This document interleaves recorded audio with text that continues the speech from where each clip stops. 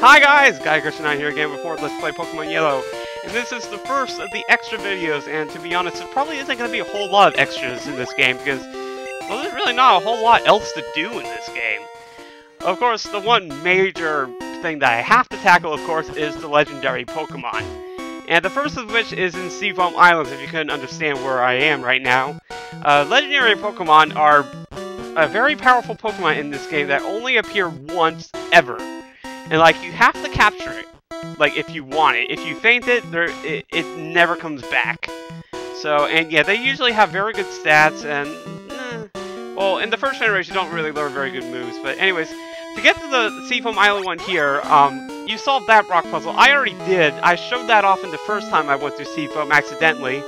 But once you get that rock puzzle settled, you'll get to, you know, be able to surf to this island. And here is the first Pokemon, which is obviously a bird. I'm going to save, because I have a feeling this is... I'm not going to get it in one try, and let's do it. Okay, try number 2. Yeah, accidentally painted this guy. Alright, so... Articuno! Sorry, I screwed up the cry there. Level 50, Ice and Flying type. One of 2 Ice-type Pokemon in the yellow version that isn't part water. Now, Articuno comes back in with only 2 moves, which is pretty sad considering what type of Pokemon it is. Did it just... Oh my god, it froze my Pokemon! Wow, I don't know if I've ever shown off the frozen status. I think maybe I have, but... Yeah, so that's pretty odd. But yeah, Peck and Ice Beam. Ice Beam is just really the one move you want to be careful of. Basically, how I like to go about capturing legendary Pokemon is, first off, I like to paralyze it. Paralysis...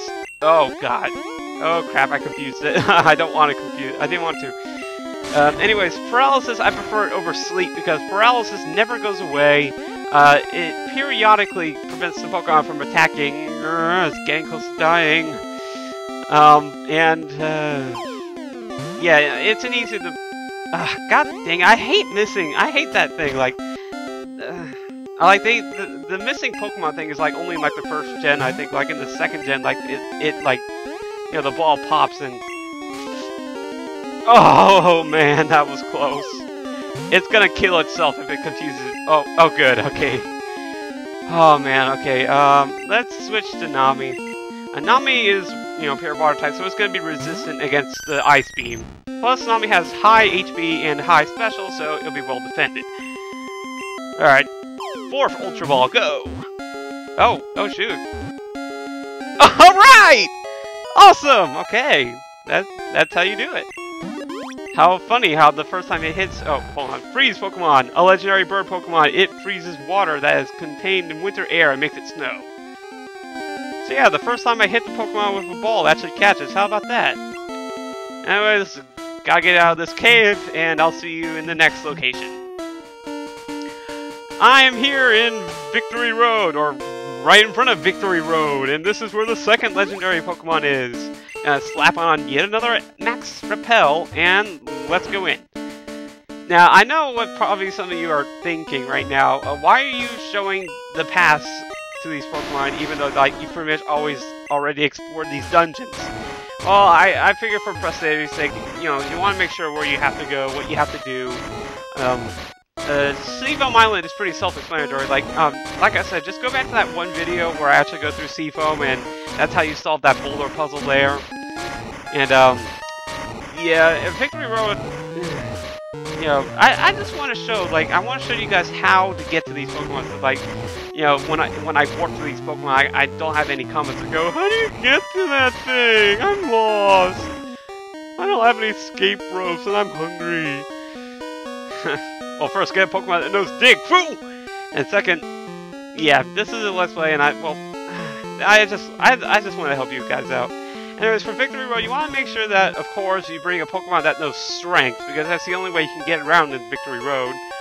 Gotta push yet another boulder, but luckily this is the last boulder that we have to push in order to get to the legendary Pokemon. Also, if your Pokemon get, like, really badly damaged from these legendary Pokemon, it's a good idea to bring a few escape ropes with you, or a Pokemon that knows Teleport or Dig. I had to walk out of Seafoam on my own, unfortunately, but, yeah, but yeah, with Graveler, I'll be able to dig my way out. But yeah, make sure that you have a a quick escape plan. Otherwise, I'll have to trek through the rest of the dungeon or however. Where am I going? Yeah, I have to go down here. Right. See, like I said, I was about to get lost right there. So yeah, I don't have to push that boulder because I don't have to go any further in Victory Road. So all I have to do is just go down this staircase here. And there it is. There's the second bird. Gaio! I'm sure that's how it sounds, but that's how I think it sounds. Anyways, Wild Moltres appeared. Pokedex-wise, this is the third like legendary bird of the. Forget what I'm saying. And it's level 50, fire and flying type. It knows Peck and Fire Spin. Out of the 3 legendary birds that you'll find, this is probably the most pathetic of the movesets, to be honest. The thing about Moltres is that Moltres has always given me... Whoa, how's that super effective? What? I would thought fire would like... Oh, wait, that's right, this is first gen. There's no defense. Anyways, getting back to what I was saying, Moltres has always given me problems. Well, especially with Fire Red, like trying to catch it in Mount Ember. Like Articuno and the other legendary bird, I've always had quite a good time with, but Moltres, I've always just had the worst luck with Moltres sometimes, mainly with just, like, I don't kill it or anything, I just, like, it's really hard for me to capture it. Hopefully I can buck that trend. It's in good condition now, so I'll just start throwing balls and see what happens. And of course it starts missing yet again. I don't see how I can miss a Pokemon so big. I mean, if I was dealing with like a Ditto or something, or a Caterpie, I could understand the whole, you missed the Pokemon!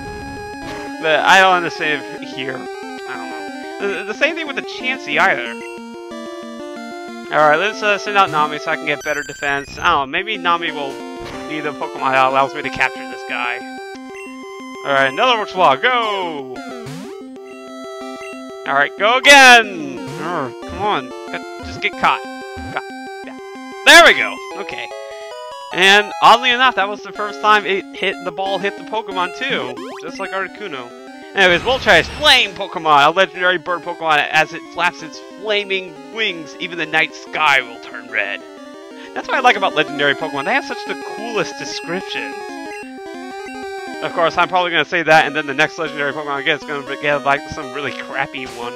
I don't know, I'm almost positive I'm going to get one later on. Anyways, let's dig and move on. Alright, final location, probably the final location for this video. I don't know, I'm not entirely sure how much time I've used up yet. I am Route 10, I believe. I don't know, it's the route right next to Rock Tunnel. Anyways, you want to head up here. Now, you're going to need a Pokemon that knows Surf in order to get to this final place, and this is actually a place we've never explored before, so... Yeah, I have to show how to get to this Pokemon. Anyways, yeah, you use Surf, and you surf all the way down to here.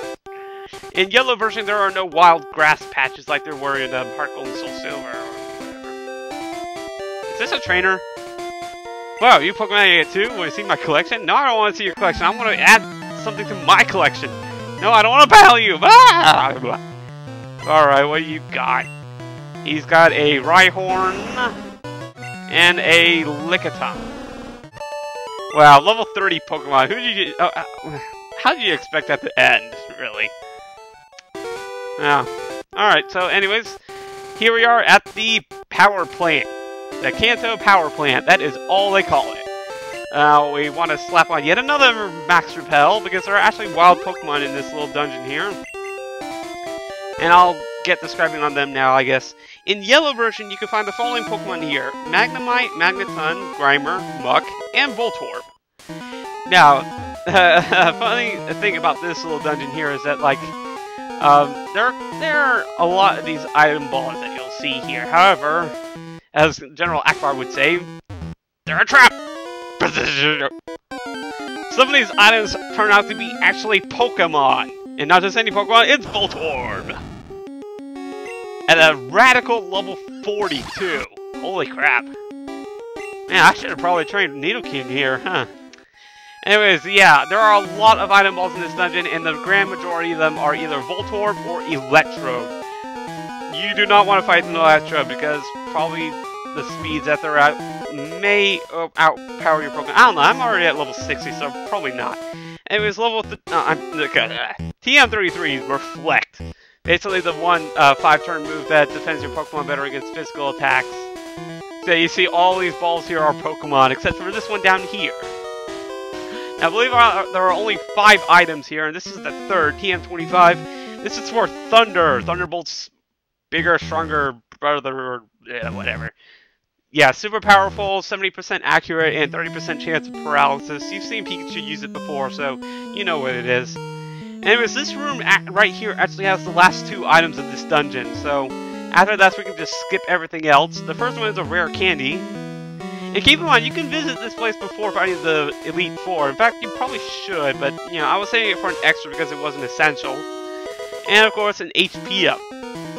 And you know what HP up does? It raises your Pokemon's HP by, however, it depends.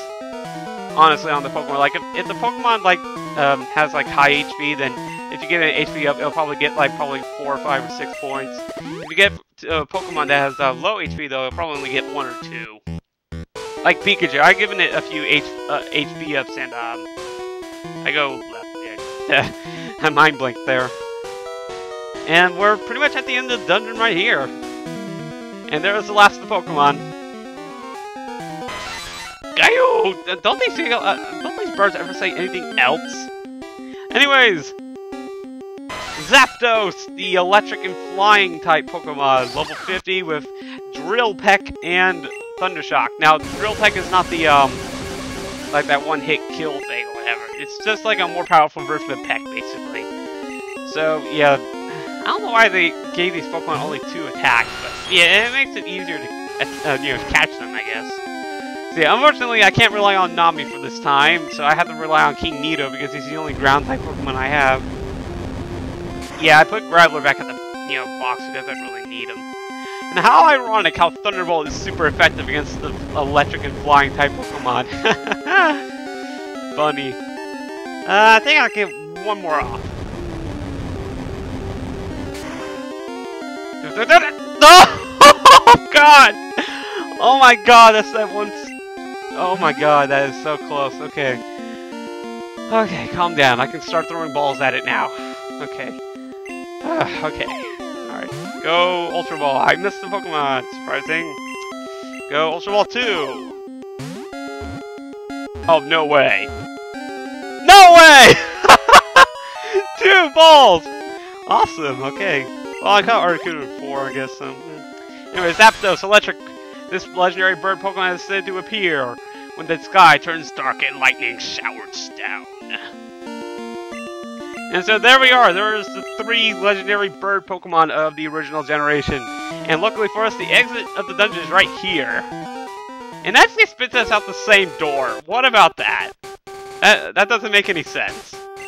Anyways, let's just fly back to Cerulean. I think that's where I want to be next. Okay, just to show off these Pokemon in order of Pokedex. Articuno, good special in defense, slightly, a tiny bit lagging in attack and speed. Peck and Ice Beam, yeah. And of course level 50. Next, Zapdos. So yeah, this one's a little more well-balanced, but its defense is it's slightly lower than the rest of its stats. Electric and Flying type, level 50, 5 points left before it died. And then Thundershock and Drill Peck, of course. Just showing it off. I'm kind of proud of my catches right here. And then finally, the last of the 3 birds, Moltres. Good attack and special, slightly lagging behind in defense and special. I mean speed, what am I saying? Fire and Flying type. And it comes packing with the worst moveset out of the 3, Peck and Fire Spin. Yeah, I don't know why, but yeah. But yeah, that's it for now. So yeah, that's pretty much the end of this extra video here. This is GuyCushion9 with Let's Play Pokemon Yellow. In the next episode, I'll go hunting after even more legendary Pokemon. Mwahaha! See you later.